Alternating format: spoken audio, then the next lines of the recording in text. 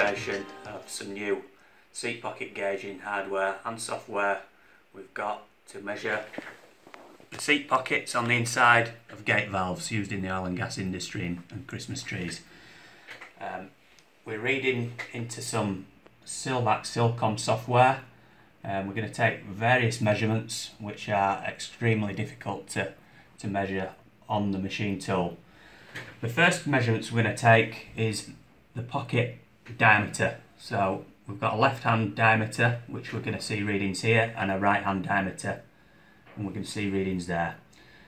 Next along, we're going to measure across the flats of these pockets. So that's going to be this reading up here, and the final measurement, probably the most difficult, is the symmetry of the centre axis to the pocket faces, and that's going to be displayed here. So the first two measurements we're going to take are of the left hand internal pocket diameter and the right hand internal pocket diameter. So we've got the Bowers Holmatic pistol grip with Bluetooth functionality, and we've got a right angled head. And the first thing we're going to do is calibrate the gauge. So we're going to put the gauge in a plain setting ring and we're going to calibrate. Once we're calibrated, we move along to the sample component and take the measurements. So that's one measurement. I'll spin round and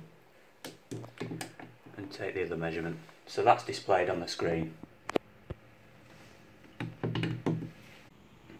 So the second measurement we're going to take is the seat pocket across flat distance, so the distance across these faces, and that's going to be displayed up in the top right.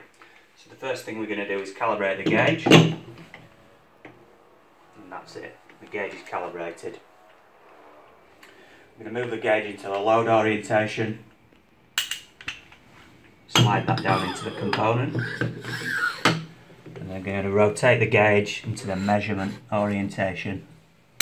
That's going to bring the handles into contact with the component, and that's going to give us a measurement on the screen. We're also going to get a measurement on the gun.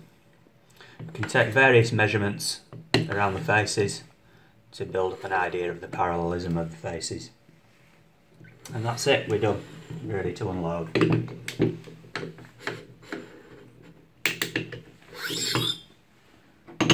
So the final measurement we're going to take is the symmetry of the seat pocket faces in relationship to the centre line running through the centre of the component.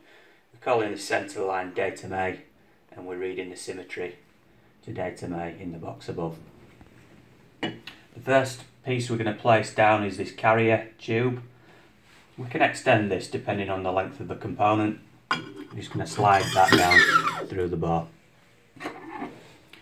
We have a datum puck that slides into the carrier, and we pull that back up against the seat pocket face.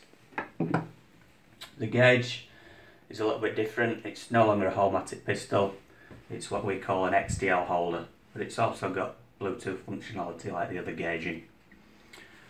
I'm going to load the gauge into the component. I'm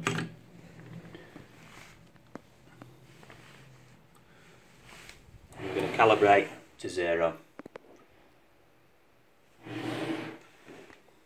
What we're going to do now is take a measurement of the opposing face in relationship to the first face. So we spin the puck and take the differential measurement. And the measurement we see on the screen is the symmetry of the pockets. We're seeing about just over 0.5 millimetre of